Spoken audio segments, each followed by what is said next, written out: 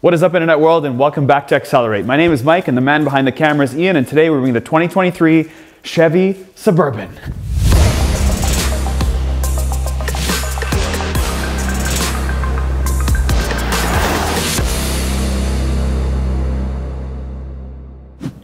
Mike, what are you doing? I'm looking how disappointing these numbers are. Well, there's some positive here. 6.4% of people do subscribe. 93.6% of people, almost 94% of people do not subscribe to this channel. But we're moving up in the world because in the last 30 days, 10.4% of you have subscribed and 90% have not. We're gonna move in that direction on our road to 1 million subscribers so we can fill up that space on our wall. Now in its 12th generation, the Chevy Suburban has been around since 1935, and you can get them in 6 different trim levels. The LS, the LT, the Z71 or Z71, the RST, the Premier, which is this, and then of course their top trim, the High Country. Now they are all available in all-wheel drive. You can get a selective base ones in rear-wheel drive, but no matter which engine you get a 10-speed automatic transmission. So we'll start off with the base engine. That is a 5.3-liter V8 that makes a whopping 355 horsepower and 383 pound-feet of torque. Next up is this one is the 3-liter turbocharged diesel inline 6 that makes 277 horsepower and 460 pound-feet of torque. And of course, my favorite, the 6.2-liter V8 that makes 420 horsepower and 460 pound-feet of torque. Now that engine has been reviewed by us here at Accelerate many times, including in the Denali as well as the Escalade. So if you want to watch those videos, please go ahead and do so. You know what's cool about GM? That they offer 3 different brothers. Top of the food chain, Escalade, Yukon, and then Suburban / Tahoe based on size. And people will think, you know what, I want the Escalade because I just like the way the inside feels, and you're right to that. But on the outside though, one's not better than the other, they're just different. The outside of this looks really good. I like how it's like meaty, bossy, and presidential, especially in this color. Now for 2023, you can get a different grille. It says Chevrolet and it's all black, not nice, big, and chrome. But if I was going to buy a Suburban, I would definitely buy the chrome version, as well as like a Denali. I like the chrome of the Denali, and I do like the chrome on the Suburban. For the Escalade, I definitely like all black everything. Now, what do you guys think? Let me know in the comments below, but I will say that the exterior of the Suburban is not one step lower than the Escalade, and definitely not one step lower than the Denali. It's just different. Now from the front end, this looks pretty much identical to the Silverado we reviewed. It's big, it's bulky, it's domestic, nothing crazy to talk about. Of course, it does have the radars on the bottom, a nice black Chevy bow tie right here, a camera underneath it. Of course, you have your DRLs in sort of a wing-shaped pattern or a boomerang style pattern. You do have your Parktronic sensors up front, and of course, you've got chrome on the bottom because of course, domestic. To the side of the Suburban, you can buy it with adaptive air suspension to raise and lower it, as well as damping suspension. Now this is a Premier, so you get 22-inch black wheels, and if you buy an RST, you also get 22-inch wheels. Now as you move along, you will see how long and big this thing is. It's because it is 18.8 feet long. That's massive. Now what I'm noticing car manufacturers do is they're mixing chrome and black. We were always complaining like, why is there chrome and black? Why is this chrome and not black? And why is that black and not chrome? But check this out. Look how big this mirror is in chrome. It's huge. You can see myself and Ian's face and the camera, all 3 of us waving at you. And as you move down to the middle of the vehicle, you will see the Suburban in all black. And then when you go up to the trim around the windows, it is chrome. But then you've got black, and nothing here. When I open the door, voila, I have this. I can get in very easily. And when I close this door, I feel like it's not a domestic clunker anymore. Listen to the sound when I close this door. Listen. Mike, are you listening? It's solid. To the back of the Chevy Suburban. Now I will tell you the back is rather dirty, and that is because it's a Suburban and it's designed to be used, as well as outside the weather is pretty crappy. Now it's nice and big, obviously, as you'd expect, like the rest of the vehicle. It's got Suburban in black. It's got the chrome across with the black bow tie in the back. It tows 7,700 pounds. Now when you drive something so large and big and you're sitting all the way in front, like 10 feet in front of where I'm standing, you want to see the back fairly clearly. Now you do have a rear mirror camera, and then of course your reverse camera. So you have 2 cameras to see in the back here, as well as all the parking sensors, so you're actually covered when driving something so big. So if this is the first time looking at something so large, be assured it's pretty easy. Front seat of the Chevy Suburban. Now, I will tell you, it does feel a little bit less sexy than its two burger brothers. The Denali is definitely nicer inside, and the Escalade, well, that's a tier above. But all the buttons here, though, are somewhat similar on this side especially. They pretty much look exactly the same. They're very, how do I say this, practical. There's a button almost for everything, and it feels very beat-upable. So I'm not really worried about breaking anything here, and this stuff will last.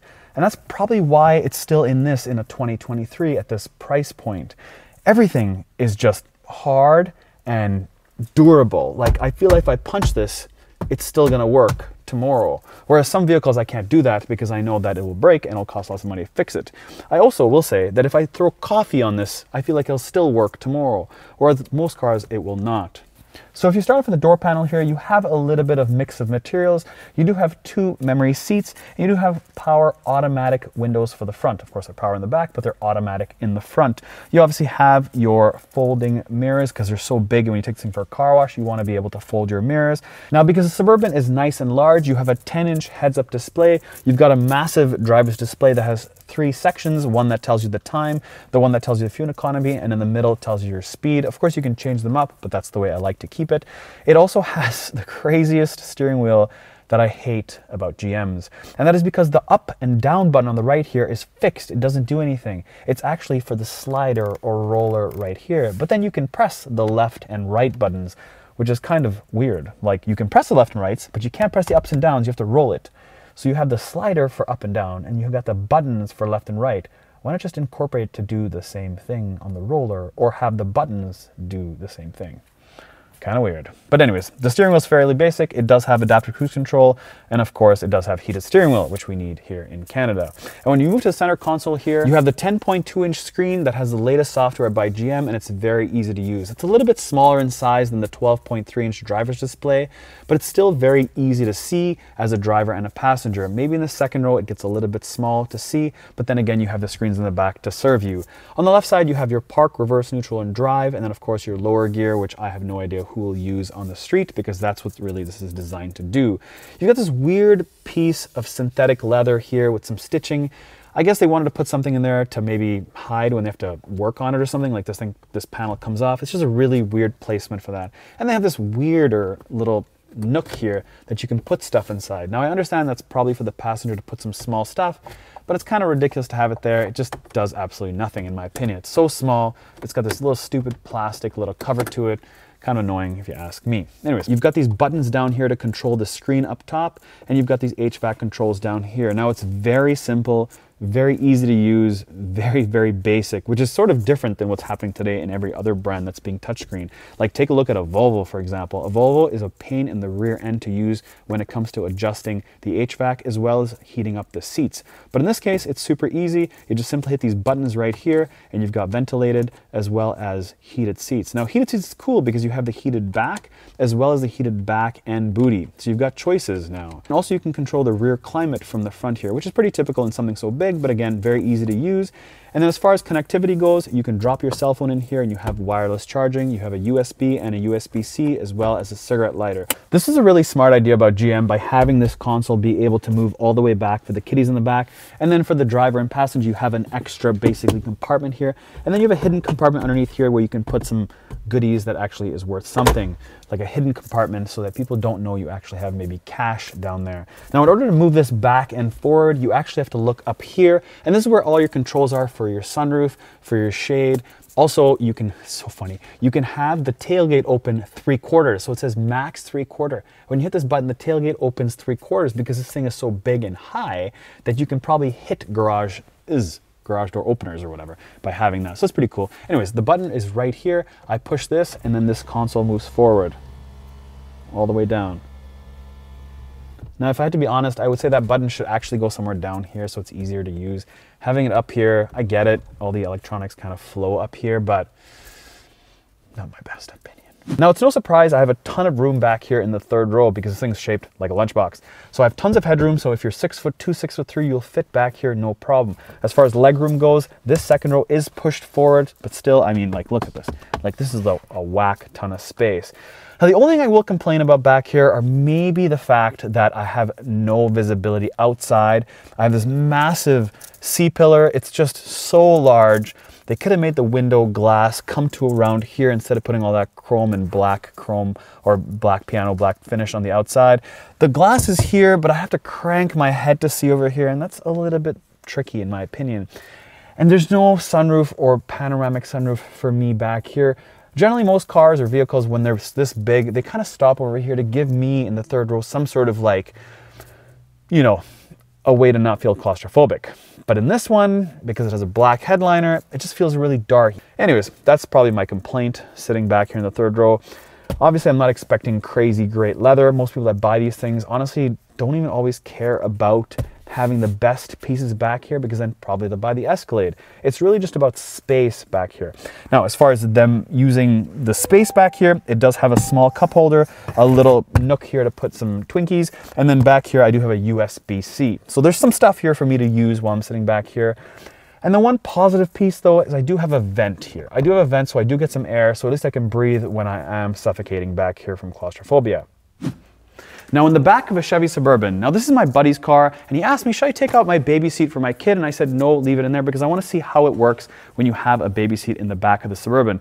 Now, the way these seats fold is they fold down and they fold up, so you cannot actually get into the back seat very easily when you have a baby seat here. You generally have to move this all the way back, and it's all the way back right now. So if you were to get in the back, the kids in the back have to get in first. Now, I don't think they're going to change the design ever because it's been around for so long, but that is probably the biggest problem when you have a baby seat in the second row. But as far as the baby's going, the baby's got their own TV. You do have an HDMI per side because you have a screen here, a screen there, and of course a nice big sunroof for the kid to look up. You do also have two USB-Cs. You have HVAC controls in the back. You do have two cup holders there, and then of course you have two levels in the door panel to put stuff for your little one back here. You also have heated seats per side, so if you have one that actually sits on a seat or a captain's chair, they have heated seats. But the best part about the second row in this Suburban is the fact that the center console moves all the way back to make it easier for the kiddies to grab their Red Bull. So we will open up the rear tailgate and see how much room we have in this monstrous Suburban. Look how long and wide and high this tailgate is. And of course on the inside, a Suburban would not be a Suburban without soccer balls.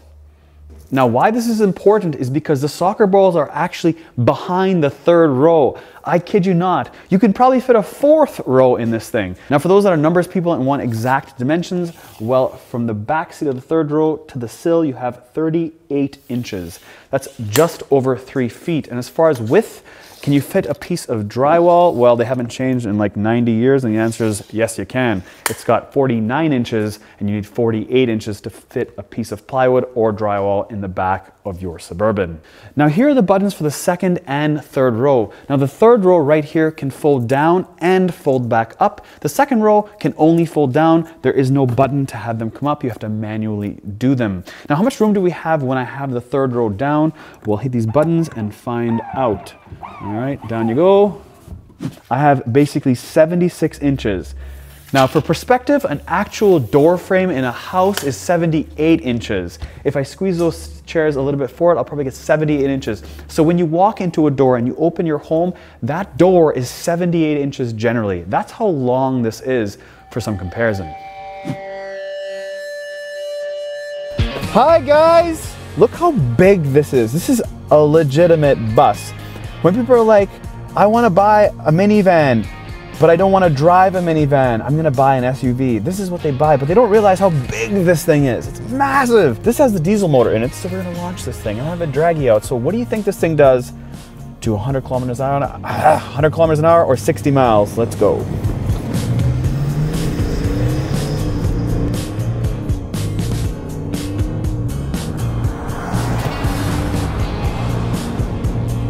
Ah, 8.27. Nobody buys this thing to drive fast. They drive this to just hold humans.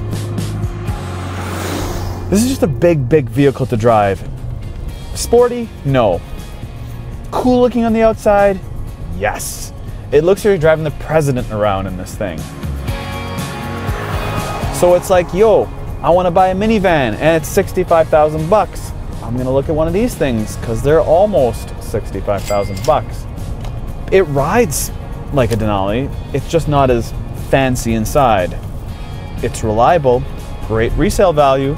Residuals are strong if you want to lease it, because most people do. And if you're in Canada, you want to export it. That's just what we do as Canadians. And this is a 2023, so it's smack dab in the middle of its current generation. It was launched in 2021, and the new one will probably be out in about 2 years. This is brand new because in 86 years, they have not had a rear multi-link suspension. So when they dropped this thing in 2021, that is what they gave us to give it a more comfortable ride for the people in the back. This is a really good, everyday, usable, kids can beat it up. You're not going to spend the money on a Denali if they're going to beat it up. You're not going to spend the money on the Escalade if they're going to beat it up, unless, of course, you care about status. This is just an everyday, usable, I can work it, beat it up, not really care about it. I can still tow my boat, I can fit all the kids in, and when I sell it, I can still get most of my money back. And that's why people buy the Suburban. Well, they look at the Denali or the Yukon first, and then the Suburban. But hey, still more options, and it's pretty much the same thing. Hope you guys like this video. We'll catch you in the next one, and as always, please don't forget to subscribe.